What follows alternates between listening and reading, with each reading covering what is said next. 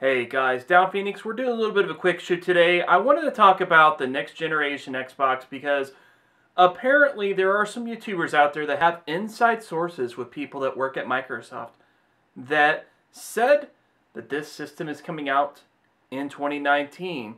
You know, YouTubers like, oh, jeez, my allergies are really bad lately. But anyways, these kinds of YouTubers, you know, they make these bold claims about things because, for one, they want the clicks, they want the attention, they want the monetization, and how better to get that than to make bold claims? Because if someone is to say, oh, there's a new Xbox in development, well, that's not a big surprise because the fact of the matter is these companies, they do make these kinds of systems all the time. They are actively working on the next systems. They will begin working on the next systems after that probably very shortly after they release the new system. That's just part of how it works. Part of how it's always worked in the gaming industry. But that doesn't really make much sense, you know, to make that kind of video because most people, they realize that. That's an evident fact, and who cares, you know, right? But whenever you have inside sources that are able to divulge information that the public doesn't know about, including details and release dates and things like that, well, that gets people talking. That gets people's attention. And that's why such claims are made, because they wouldn't really be effective otherwise, right? So, anyways, where is that new Xbox? You know, I'm wondering. I mean, yes, technically we did have a new Xbox release this year in 2019, the Xbox One S All Digital Edition.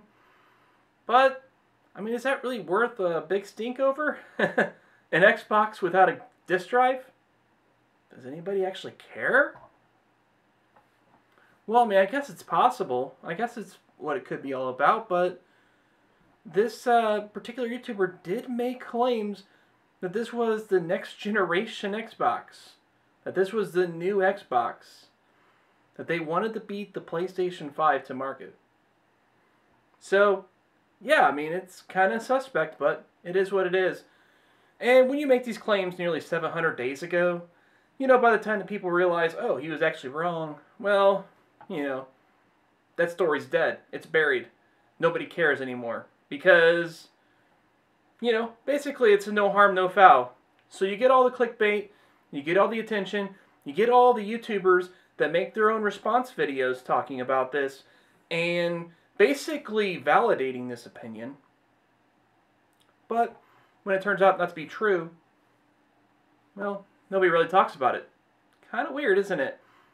You know, this kind of thing happens a lot in media in general. Might be one reason why people don't really like the news media. Because when they make mistakes, oftentimes they don't own up to it. And when they do own up to it, it gets buried under several pages of other stuff. And a lot of people just don't ever know. So, then of course that means that base assumptions that have happened before, they stay alive. So, but you know what? I'm looking forward to the next Xbox. Hopefully they come out with it in 2019. Maybe Microsoft should announce something on that, huh? Downphoenix out.